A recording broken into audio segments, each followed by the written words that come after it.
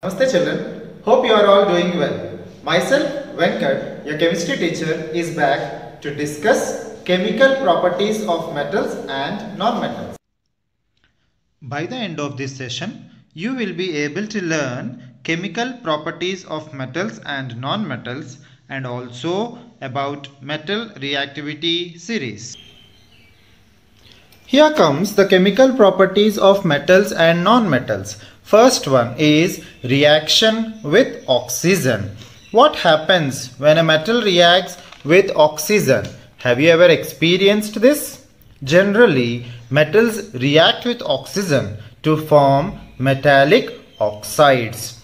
I repeat, metals react with oxygen to form metallic oxides. These metallic oxides, when dissolved in water, they form bases. Hence, these metallic oxides are basic in nature. Metal plus oxygen gives metallic oxide. Here is an example. Magnesium, when it is reacted with oxygen, it gives magnesium oxide. In the form of an equation, Mg plus O2 gives 2MgO. Let us see an experiment. As I already said, please do not try this experiment at your home. Beware. For this we need a pair of tongs, magnesium ribbon, a spirit lamp and a matchbox. Hold the magnesium wire between the tongs and burn it using spirit lamp. We see a dazzling light and a white powder. Collect the white powder in a dish. This white powder which we see is magnesium oxide. Here is the reaction.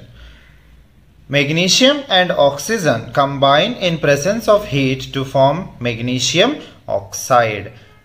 And this is an example of combination reaction. Coming to non-metals.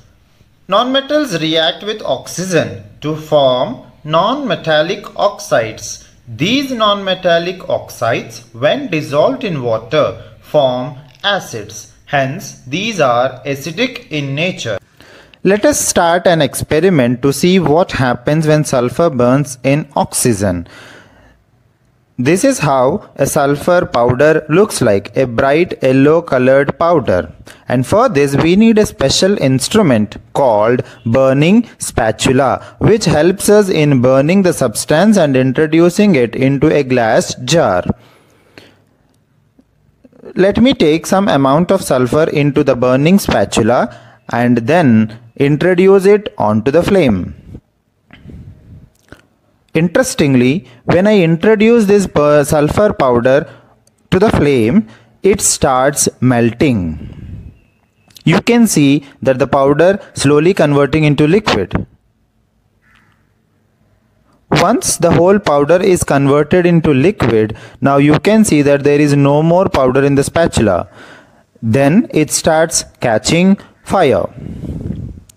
When it starts catching fire, carefully let us introduce this burning splinter or burning spatula into the glass jar which is filled with pure oxygen. You can see a beautiful blue colored flame in the jar. Sulfur is burning in presence of oxygen. A colorless gas is evolved which is called sulfur dioxide, poisonous gas. Let us see the nature of the gas. When I introduce a litmus paper to the jar, it turns red, indicating that the gas is an acidic reaction with water. What happens when metals react with water? Generally, all the metals do not react with water. Basing on the metal reactivity series, metals react with water. Highly reactive metals like sodium and potassium react vigorously even with cold water.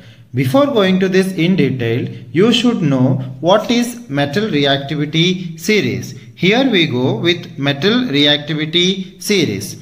The arrangement of metals in the order of their reactivity is nothing but metal reactivity series. In this, we can see these following metals: potassium, sodium, calcium, magnesium, aluminium, zinc, iron, lead, hydrogen, copper, mercury, silver and gold. These are arranged in the order of their reactivity. Potassium comes the first, highly reactive, and gold comes last, least reactive. Basing on this, the top reactive elements like sodium and potassium react with water even at low temperatures. The reaction would be so vigorous.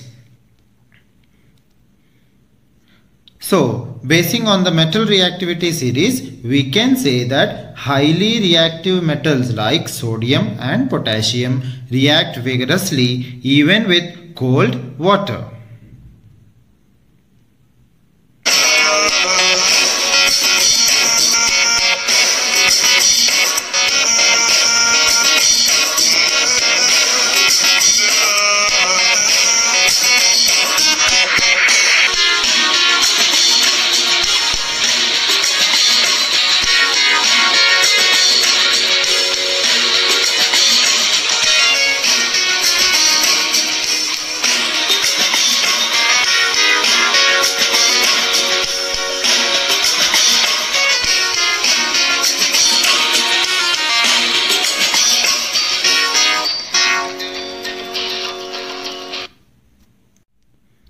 Coming to moderately reactive metals. Moderately reactive metals like calcium, magnesium react only with hot water. They do not react with cold water, or they do not react with water at low temperature. Whereas the least reactive metals like iron, copper, gold, etc. react only with steam. Non-metals generally do not react with water. Coming to the next reaction, reaction with acids. Let us look at an activity, what happens when acids react with metals. For this we need zinc, hydrochloric acid, sulfuric acid and a matchbox.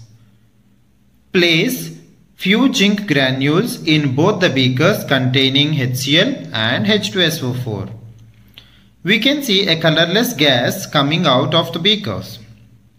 What is this gas? Let us test this gas by bringing a matchstick to the mouth of the beaker. We observe that the matchstick burns with a pop sound.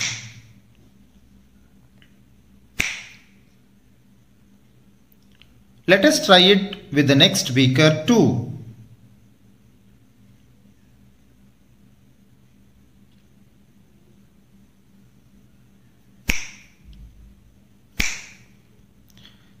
The gas which burns a matchstick with pop sound is hydrogen gas.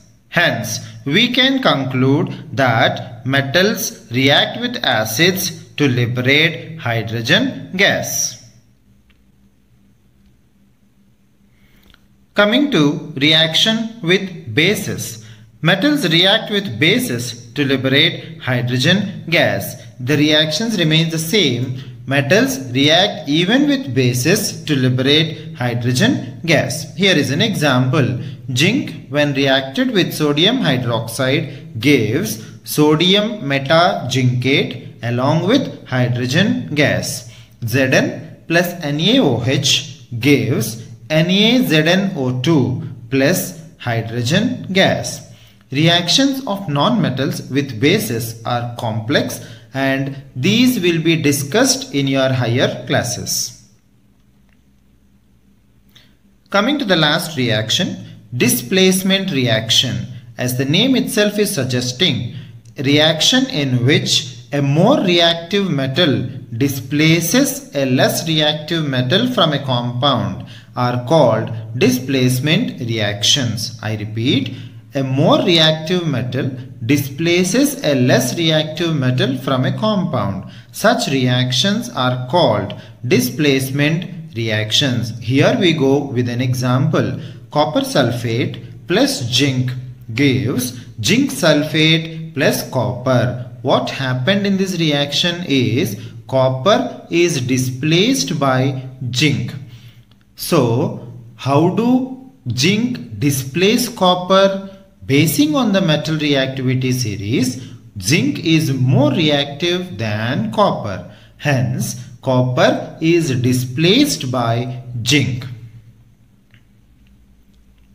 So, to have better idea, here we go with metal reactivity series once again. In this, can you find out where is zinc and where is copper? Yes, zinc is above copper in the reactivity series. Hence, it can displace copper from its compound. So, look at the equation once again to have a better understanding. Copper sulfate plus zinc gives zinc sulfate plus copper. In this session, we discussed chemical properties of metals and non-metals.